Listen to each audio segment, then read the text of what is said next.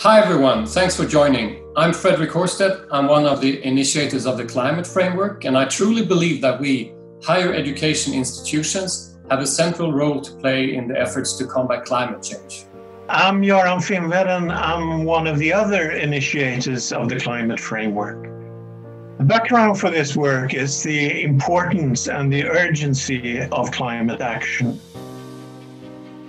We have an important task to contribute through our teaching, research, and innovation activity, but we also need to contribute by reducing greenhouse gas emissions from our own operations in line with the rest of society.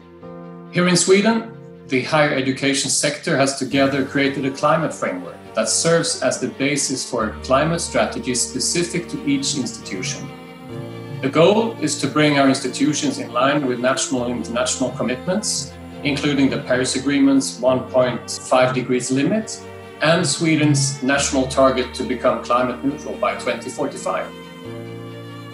Actually, this work started over a discussion over a cup of coffee, but we soon realized that we needed to involve the whole sector.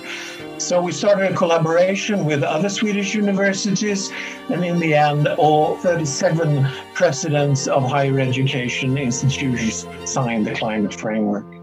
The aim is to reduce the emissions from the higher education institutions in Sweden, but also to make sure that we integrate climate action in education and research as well.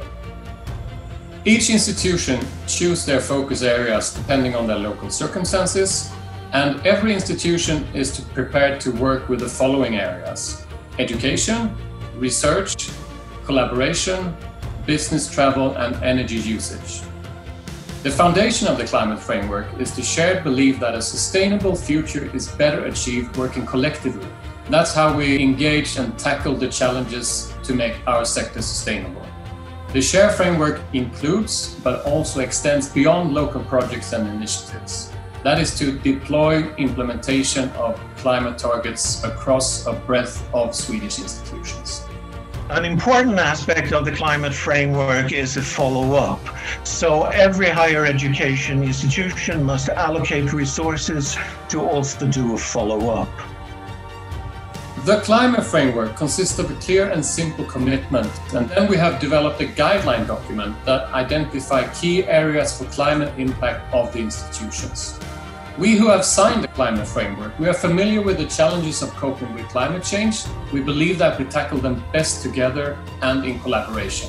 All 37 institutions that have currently signed have provided their certain contributions to the framework, its content and future possibilities. We hope that the climate framework can be an inspiration for higher education institutions in other countries, as well as networks and organizations.